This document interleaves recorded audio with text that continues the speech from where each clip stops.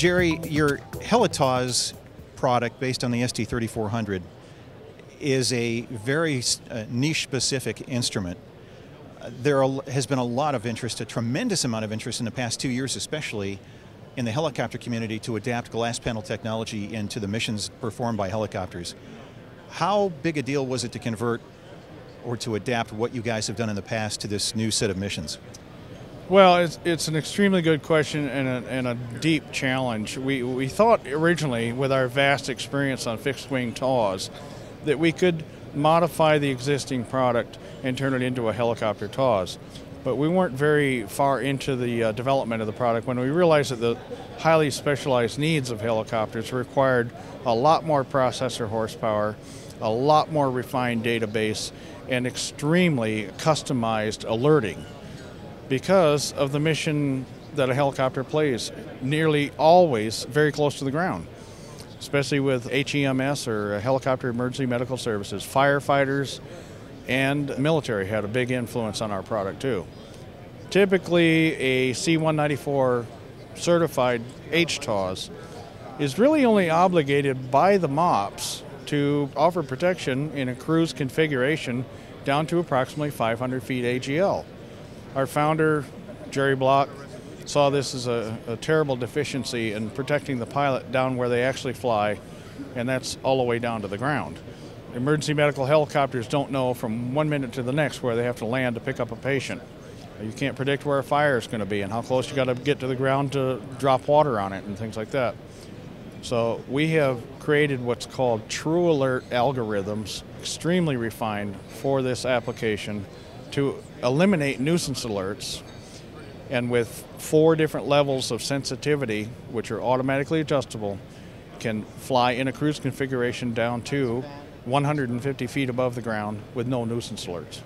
It really is a revolutionary advancement in helicopter protection.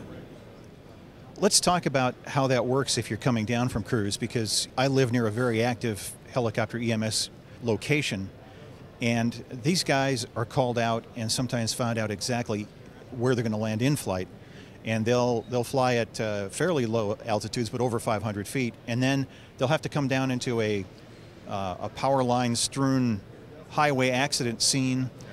What do they see on the display when you talk about the automatic levels of sensitivity? Is it kind of a decluttering function that just takes care of itself the lower you go? It really is that automatic. They're always going to see obstacles and wire. If continental United States, we have covered with wire data, and that's defined as high power transmission lines published.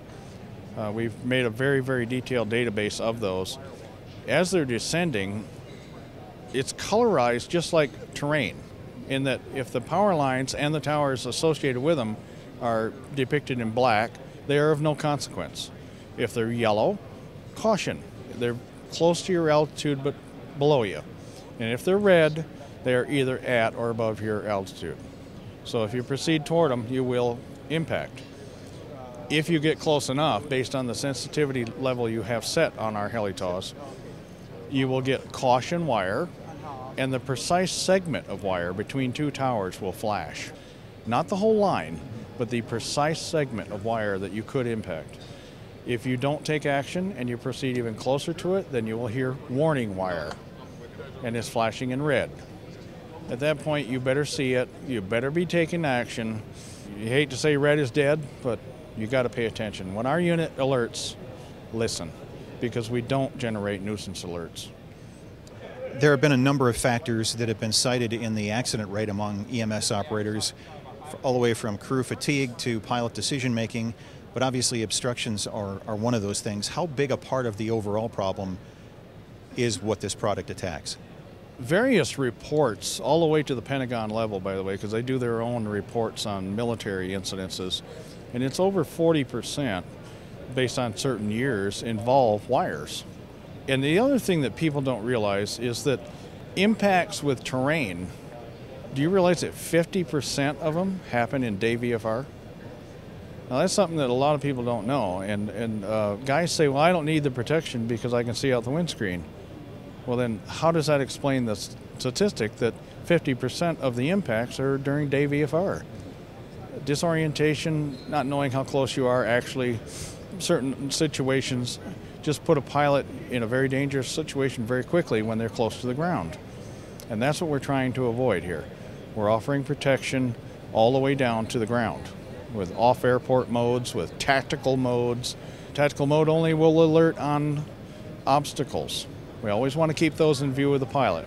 When he's down that low, he probably has good visibility on the terrain. But he may not see wires, because those, when they blend in with the background of the terrain around you, trees, light mist and haze, wires virtually disappear. So this is why being able to see them in color on the display right in front of you is just a beautiful thing.